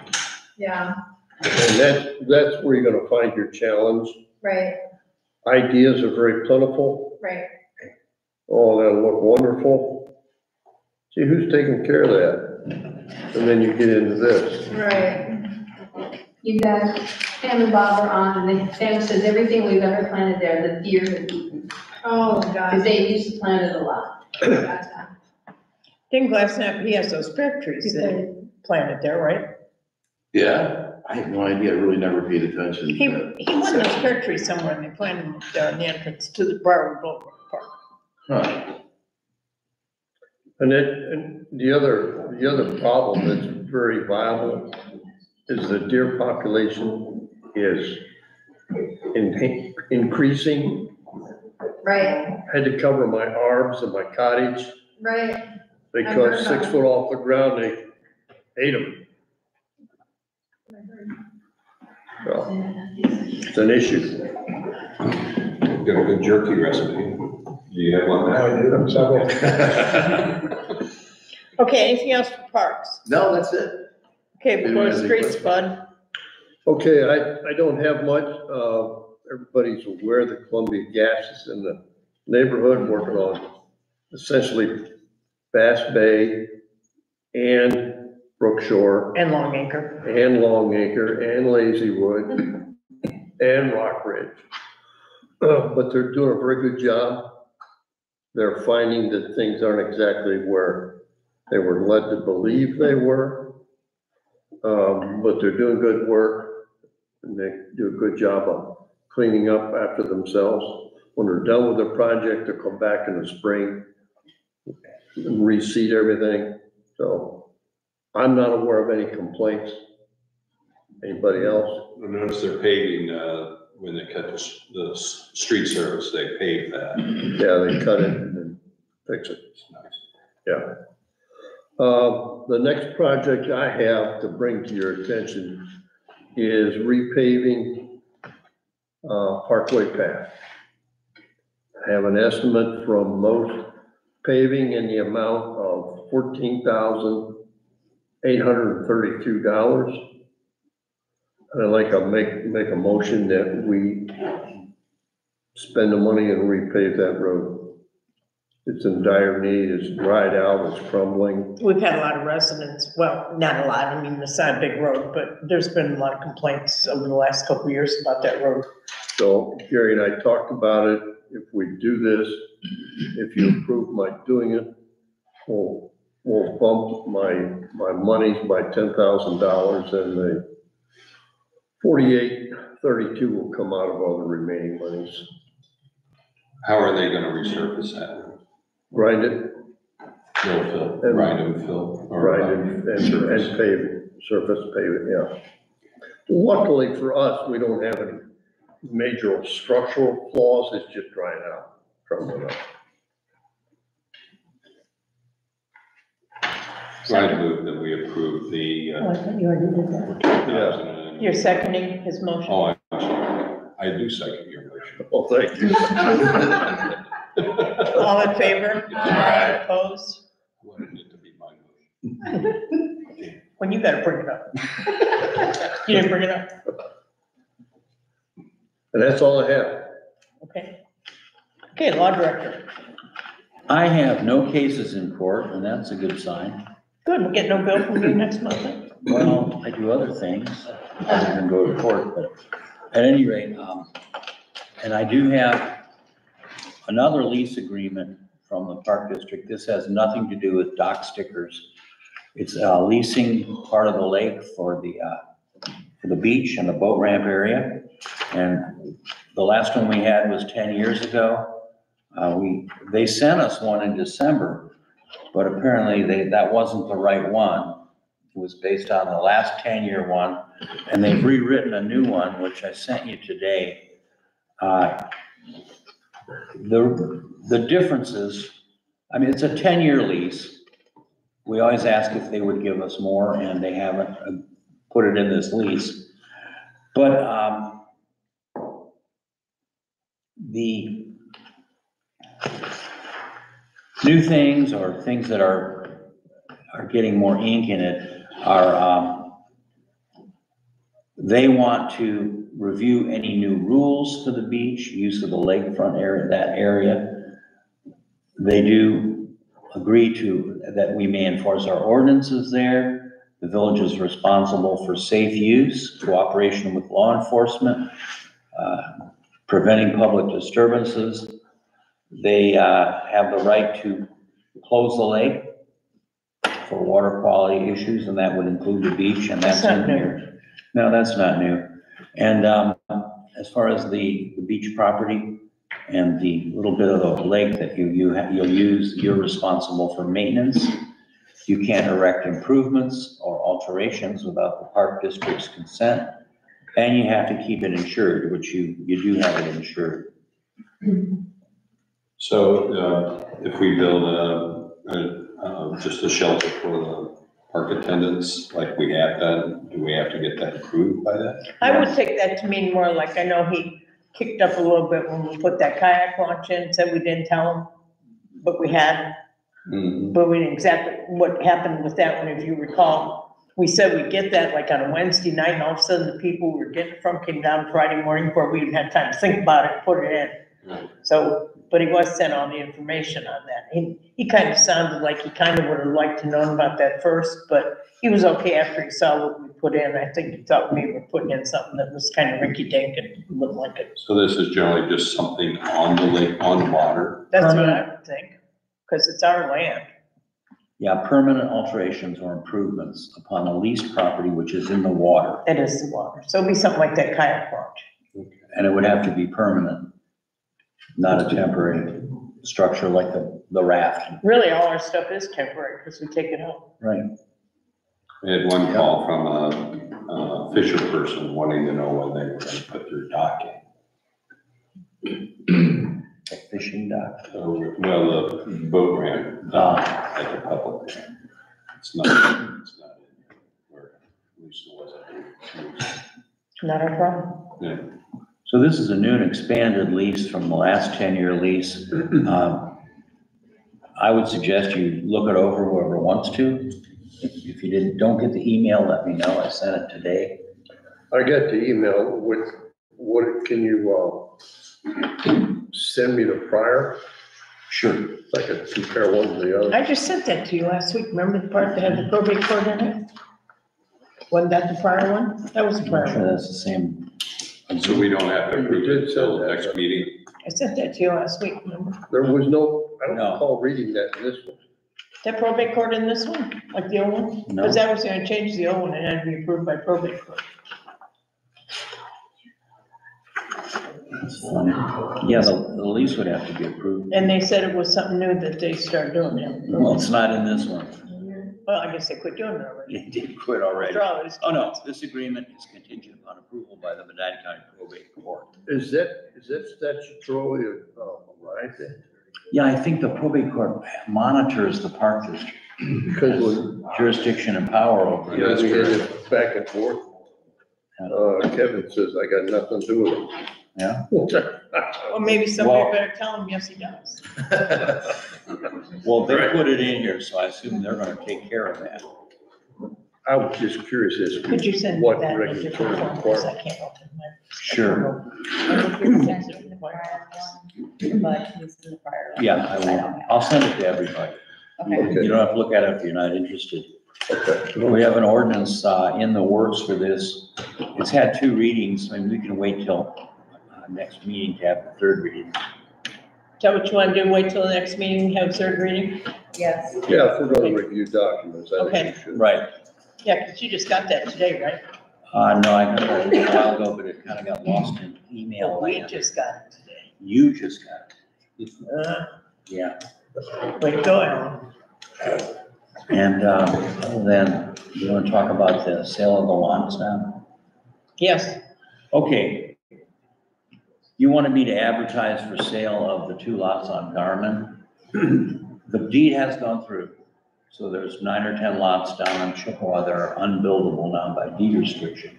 Those are included. They're right at the northeast corner of Garmin and Chippewa. And you wanted to advertise these for an auction sale. And I decided that we also better advertise in the newspaper, not just in our social media platforms. And by the time I got around to doing that, it was too late because I have to advertise it 2 weeks before the auction. Okay. So that's my problem. But I will go ahead and do it unless you tell me otherwise for next month's meeting. And the ad's gonna go in the newspaper, the ad's gonna go, I'll send it to, And what kind of auction was gonna be, a live auction or a sealed bid auction? well, sealed bids doesn't seem very smart because then people can't compete with each other. So I like a live auction. I don't think we've ever had more than one bidder on any of these. I had a lot of calls about it after the last meeting, people that had watched the meeting online. So people had questions. I think Jim Brandenburg answered my questions in case anyone's watching the meeting and wants to know the Q&A. Someone asked me if you could park a vehicle on these parcels, park a camper, a trailer, a boat. Jim said that you cannot park anything that has a license plate on just a vacant parcel, except in the winter, we have no guidelines about parking a boat on a trailer.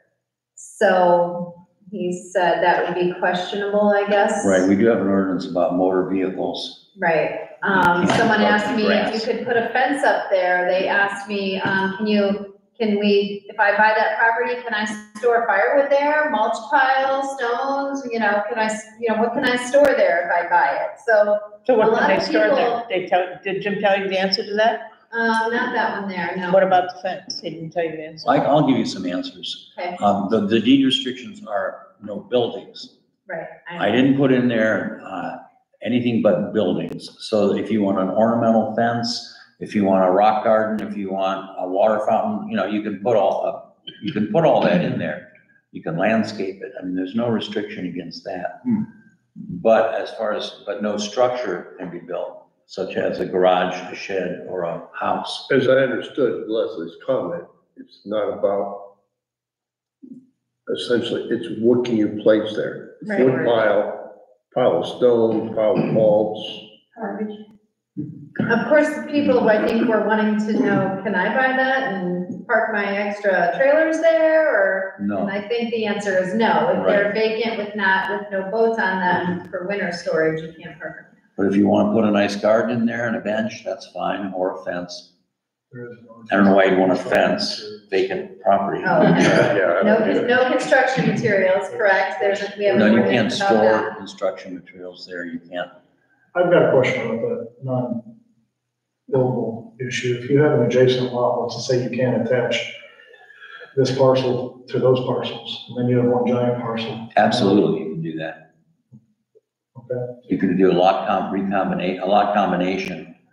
Does that make it a buildable lot? That's what I was gonna ask. If those 2 lots that were buildable and they adjoin these 2 parcels to them, are they now buildable? No, because the restriction against building runs with the land. But you did say when you did that a person could get that changed.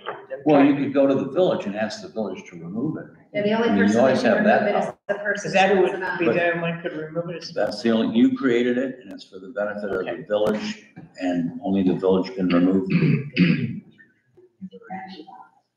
And you asked about the cost.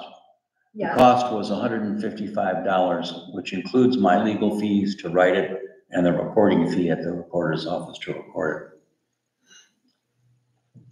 got it. it. And as far as why did the village pay for it? Because the village wanted the restrictions. I don't think anybody else, can't get Mexico to pay for it. Well, I think their question was, Yeah. why was it important to have the restrictions on a lot? If you're not keeping it, who cares, I guess was the question. Good question. Green space. But, yeah. We do want to. Why I mean, that and selling any of it is council's question. No. And then another question I got today, about the same parcel from, someone who had made some other questions, was the parcels, why are we listing them so low? Why aren't we listing them at fair market value? Well, that's enough, since the ad hasn't gone in yet, I want to ask you that as counsel. I'm gonna put in there what we do for sheriff's sales, which is 10% down at the time of auction, balance due in 30 days. That gives me time to write up a deed, and if the buyer wants to do a title search, they can do it. The minutes say $500. Right. So my question is that, do you want that?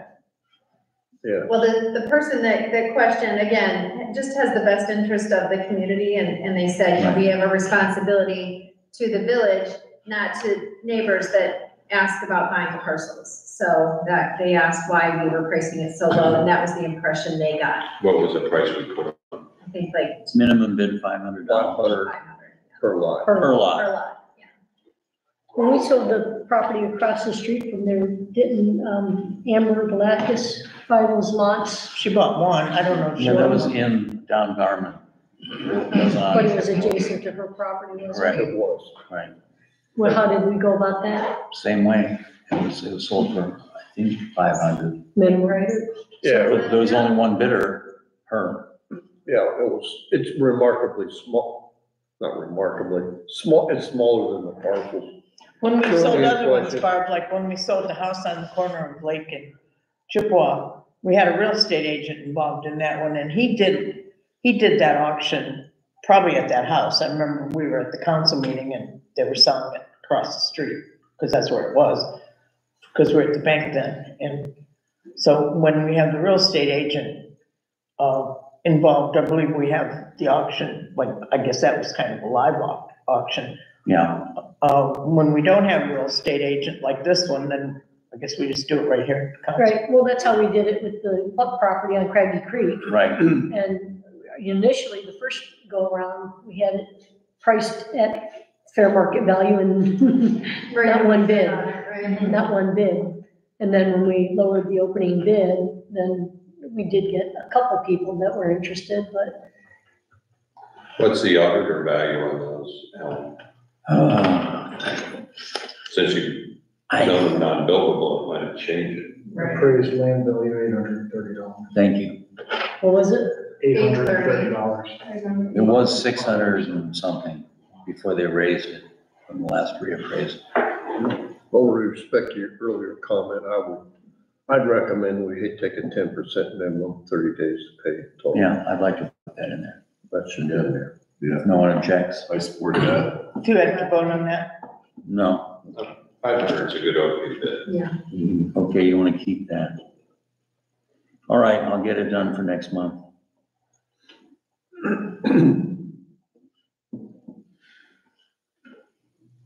Any other questions? No, do you have anything else? No. Okay. And that. Anybody that- have questions for Alan? Yeah, the auction, would you do it at the beginning of the council meeting or in advance of the council meeting? I think at the beginning would be fine. It won't take long. Do it whenever we want, Alan, when you want to do it. Beginning, everybody gonna be Well, on time? sometimes you do it 15 minutes before, it doesn't matter, it's not gonna take much time.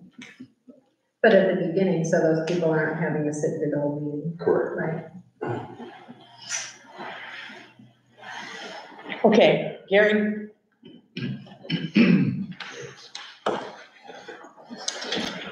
Let's see, on Saturday, I distributed the bank reconciliation report showing everything in balance.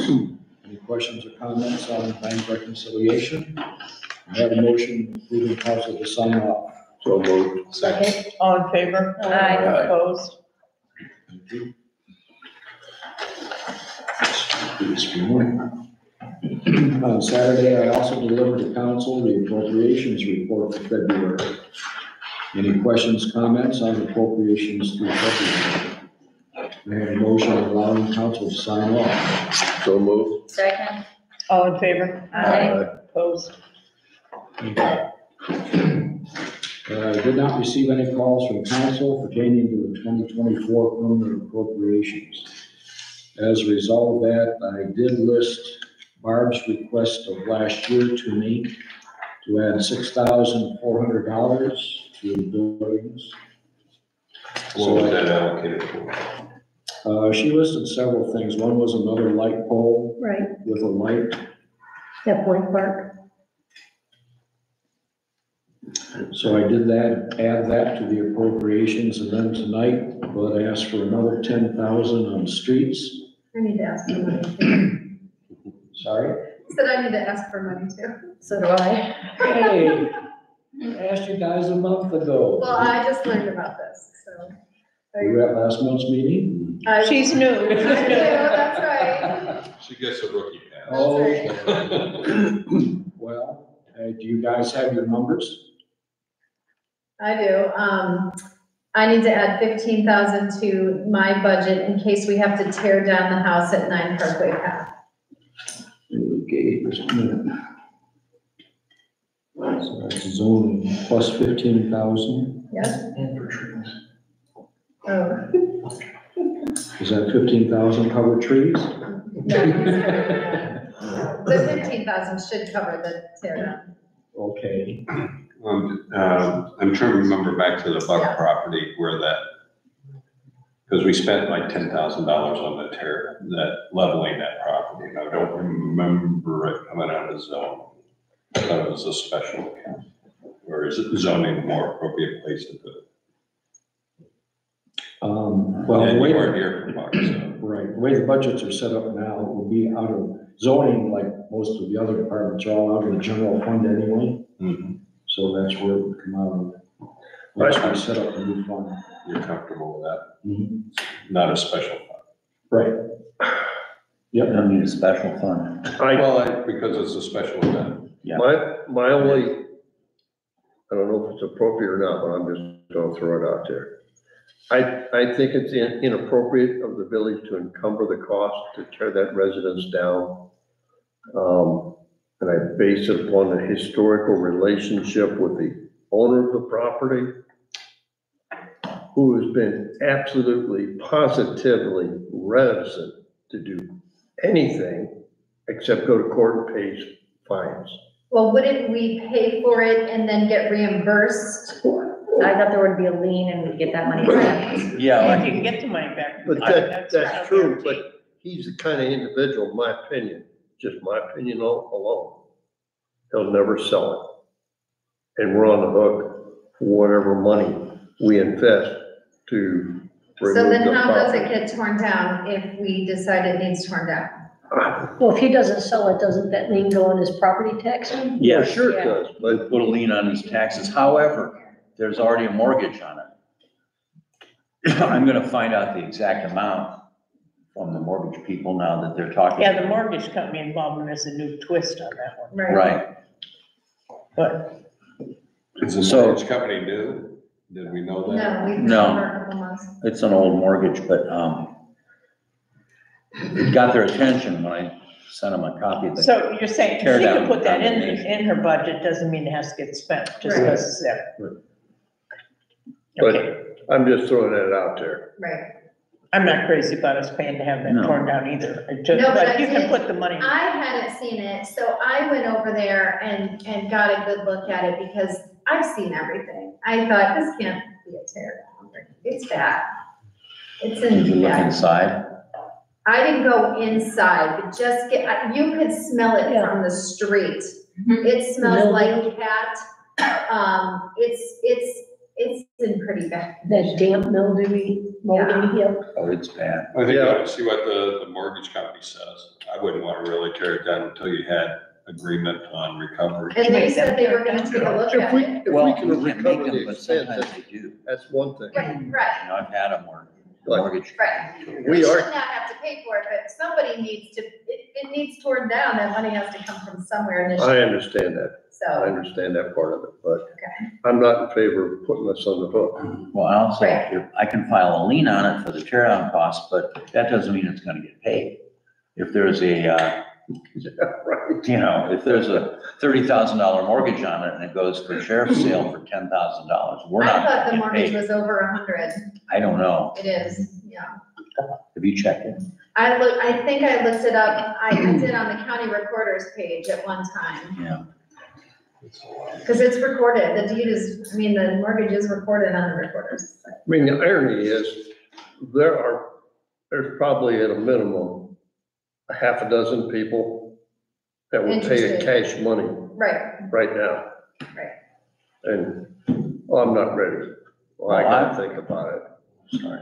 I've referred every one of those people, because they've called me to the owner and said, talk to him, you know, try. Right. And I've got a home address for him, I've got a telephone number for him. He's not in hiding, he just is, He's just like not- you say, Non-responsive. he is fighting a passive battle. Yeah. By doing nothing. Right, yeah. You can set money aside, but the reasonable chance that we'll ever be able to tear it down on our own dime. And it's not on par with Lingenfelter's, that was up on Rustic That Brook. was- That was beyond imagination. And they rebuilt that house. which one, where? Rustin? Next to where Lingenfelter. Pam Mon lives, you know where she lives Oh, on Rustic Road? yeah, yeah. Right. That white one. Yeah, like I said, I didn't go inside, That the was- doors were boarded up and it's not my. That was breathtaking. So she can put that money in her budget or however you want to do that, Gary, and then we can move on, because you had another one that wanted money too. Yeah, Forget which- Tiana, no? I don't get money. Did you change your mind? We figured that out in December. Oh. Okay, go ahead. Tabitha, you know where your monies are at, right, for this year? I do, Okay, I understand it finally. so you're okay on that. Mhm. Was there any other change to the budget? Appropriations? Is that due at the end of this month? Yeah. Just trying to button everything up earlier. So the way that this works then, for permanent appropriations, that's what we're calling this. Again, I'm adding 6,400 for Barb's department, land and buildings. I'm adding 10,000 for streets, for Bud's request. And now I'm adding 15,000 for zoning. That makes the new total appropriations permanent, $935,559. And $399,000 of that is passed through for the Phase 9 OPWC project. But I have to report it as ours, because it passes through the village. Good. So $935,559 are total appropriations for 2024. Any questions, comments about that? One point to Barbara's request. The no-PEC loan would be able to help offset some of that or expand it. Possibly, if nobody it's else for has, electric. if nobody else, I mean, I had emailed Gary about that, and I never saw any other reply to Gary's emails, so I didn't know if anybody else had any plans. No, the no-PEC is strictly for electrical, so when you were, or Right. electrical That would savings. offset it. So you can deal with that when it comes. I don't have a direct quote from an electrical contractor for a pole and or light yet, but it would go down near where those bollards are with the electric outlets on them right now. We'd go near that with a light that we would be able to turn on and off. Other questions, comments, on appropriations? Permanent? Okay, it's $935,559. Alan, you want to read that Sure. ordinance, please? First reading of ordinance number 895-24, an ordinance to set permanent appropriations for the current expenses of the village of Chippewa Lake, state of Ohio, during the year ending December 31st, 2024, and declaring the same to be an emergency for the public peace, health, safety, and welfare. Is there a motion to waive the 3 reading requirement? So moved. Second, All in favor? Aye. Opposed?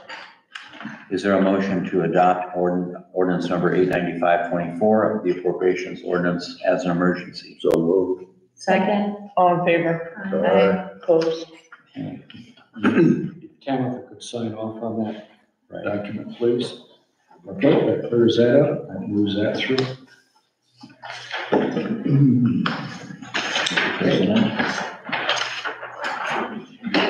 Okay, we got that. As Alan mentioned, we have the NOPEC grant for this year, $1,643. And all I need is a project to pass along through NOPEC to make sure it gets approved. So those monies are available. As a reminder, we also have a PEP grant for $1,000 that I can apply for once a safety project is identified. So I'm waiting on both of those to get approval. Does anybody have a safety project in mind? Because if not, we could use that money also for the light at Point Park. It's safety. I mean, the sheriff's department said, got light, makes it safer. What I would need is a copy of the bid for the work. And once I have that, then I can submit it. I mean, I don't know if anybody else has. Well, the only thing I thought about was, parks, Oh, for the, CPR? CPR training. Yeah, that's right, because we used that last year for that. That's a good thing to have, actually, CPR training for those beach tenants. You get a bunch of new ones. Whether Do we it's have a new bunch of or, new ones? Because any returning, It's good for 2 years. yeah, it's good for 2. So would they folks that took it refresher? last year don't have to take it this year. Right, it's good, yeah. But I think it's a good idea if they do. We could, It's not Just to something they keep it. practice. that's true.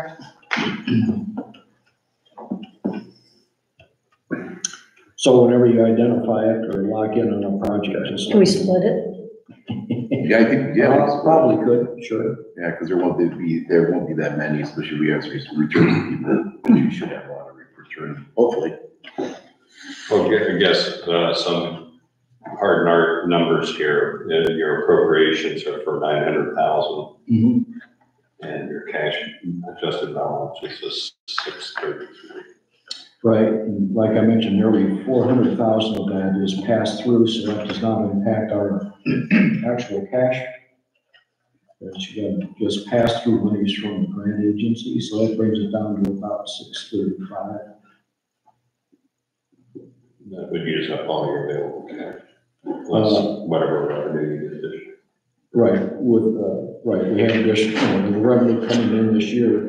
So every time you increase your appropriations, of course, that draws down for monies available the next year, typically.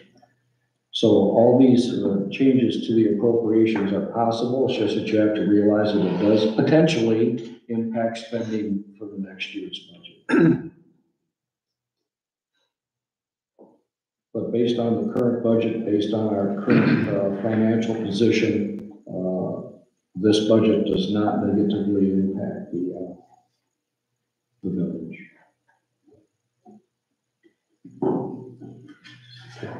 Okay. Thank you. Yep. Ken, you had mentioned a list. Do you have a list of projects and the cost for each one that you've identified for this year? I did, I emailed that to you. You don't have that? I'll send it back to you. I don't have it printed up here. Okay, was that last year you sent that to me? Yeah. Okay. So it's the same. No, it might have been this year. It was this year. Okay, you sent me the list? Yeah. Okay, I'll double check that.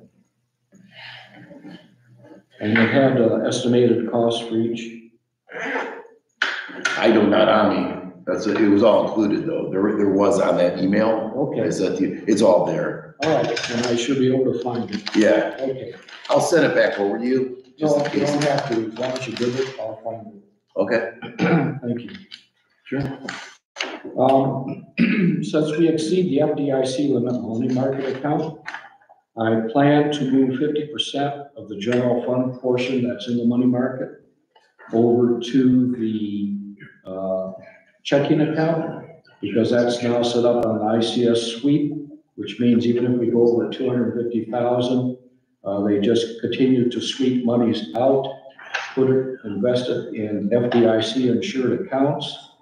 So basically our checking account could go as high as we want it to go, and we will always be insured. So I plan on moving $62,310 out of the money market and moving it over into the, again, primary checking account. That way, the money market will dip below 250,000, and those funds will continue to be FDIC insured. Does council have any questions or comments about my doing that? I'm just looking at, last bank statement, you know, they roll into, that secondary account, and that was with the Raymond James Bank, Uh-huh. 241,000. So is that the account that's over the 250? Is that what you're saying? Which account? The account that's over the 250,000 is the actual money market account. And at the end of February, that was $256,951.49. So the 62,000 will be coming out of there and going into the primary checking account, and it will be part of the ICS sweeps. So all those monies will obviously be insured, both in the money market. We will not exceed that now, will be 62,000 less than that. And we're covered on primary due to ICS and how that's set up. I guess when I'm following it the last couple of months, and I'm kind of curious on how it gets reported. This one here, the Raymond James account is set up. I'm guessing if it goes over the Raymond James amount and the other 250, then they'll set up another ICS sweep account. Right, because they have a pool of banks that they invest in, yes. But I was pleased, just the quick numbers were. You had about $1,855 worth of interest this month between primary money market and Star Ohio. It's a nice yield. New yield, new money for us. Yes, that's working out well. And so I'm happy that, who was it? Who was that gentleman who first suggested that? Andy Weimer. Yes, I thanked Andy Weimer last year, and I'll thank him again this year. He's probably still listening, so we'll say. Thank you, Andy. That was a good move on your part, and I'm glad we got it set up so the village is doing much better on interest earned. Thank you. Thank you for your work. That's all right. So I'll plan on moving those monies, again, out of money market and into primary checking. There's a point of order, but he doesn't really have to tell us, as long as he's moving monies within the investment policy range. He doesn't have to wait till this meeting to have authorized a movement of money.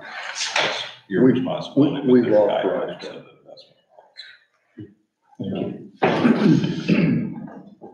Okay.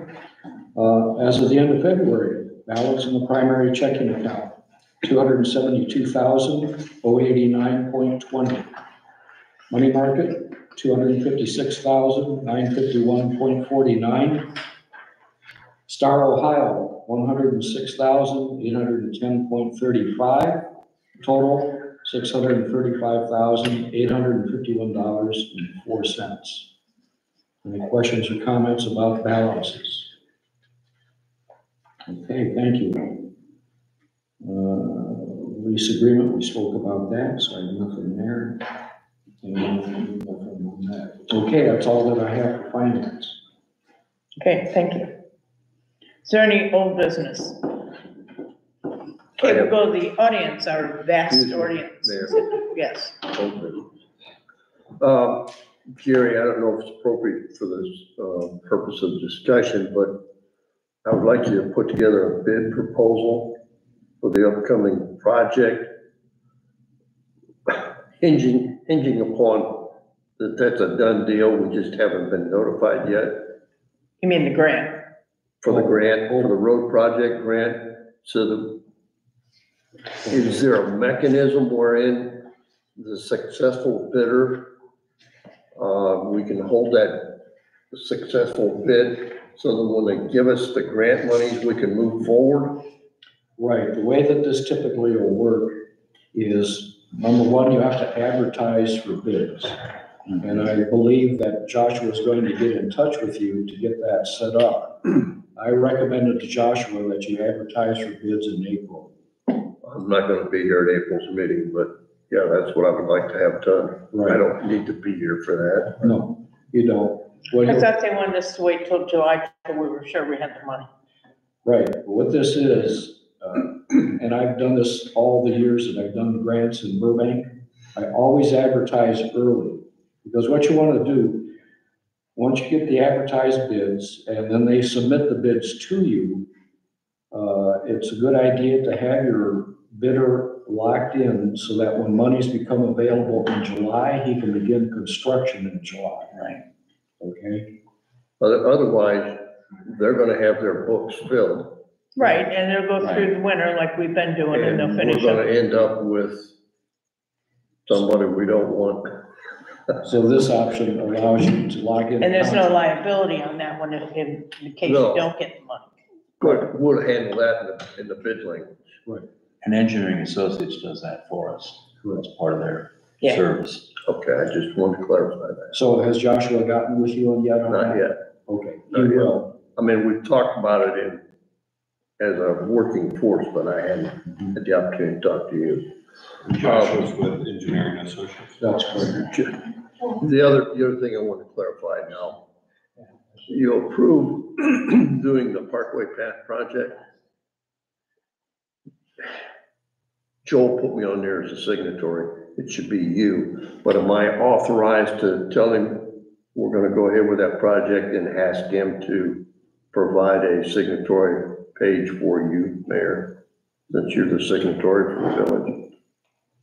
Understand what I'm saying? Just have it with just your signature and trust you to not screw us up, is that what you're saying?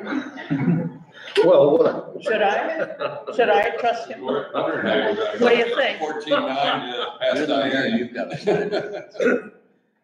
I can tell him. You can sign it if they let you go with just your signature, you can sign it. Okay, all right. Keith used to sign some stuff, but he'd She ask should be a for signatory, something. right. Yeah, Okay. I'll give him the verbal authorization to move forward and ask him to send me a signatory page for you. Yeah, and now, as far as that grant's concerned, because it is your first one, I do want you to follow Josh's guidance on that. Oh, absolutely. Absolutely. And I will be paying attention. Oh, yeah.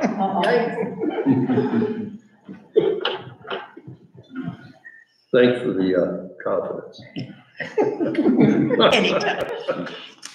Okay, now, is there any other old business? Okay, we'll go to the audience. Al, do you have anything you'd like to say? Guys, good time hanging out. Yeah? Democracy. Listening to all you guys.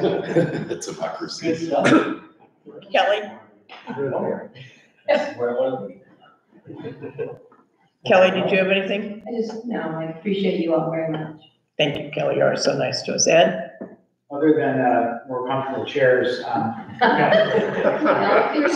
ones in the back. I didn't think you guys would want to sit up front, I put the cushy ones in the back. Actually, yeah, they're all up here, so if you want. If you change your residency in Joint Castle, you could have. Yeah, you could do that. These slides go. No, thank you for all that you guys do. It's very time consuming, as you can tell. Thank you. Thank you. Okay, do we have any new business? I just have one thing. Bud had brought it to my attention that the flag up at Bungalow Bay was tattered. So I do have a flag, and this is a different agreement here, a different arrangement, I guess. But this flag was a veteran's flag. It was not a resident, but it's a flag from a service member, Louis Gerald Jerry Murtaugh, who was in the intelligence department in the U.S. Army in the 60s, and he passed away in 1994. So I did purchase a flag from his sister, and I will put that flag up in our village on Bungalow Bay. It's a little bit smaller than the flag that's currently up there, but it was honored to a service member, so. That's nice. Any other new business? Okay, then we need one more motion. Please, adjourn. He's not a resident. Second? Oh, what? Shoot, somebody did it, because Were you Second, not done? I heard a second. I heard a second. Oh, Sorry. yeah, we're adjourned. You said it. We're out of here. Good job.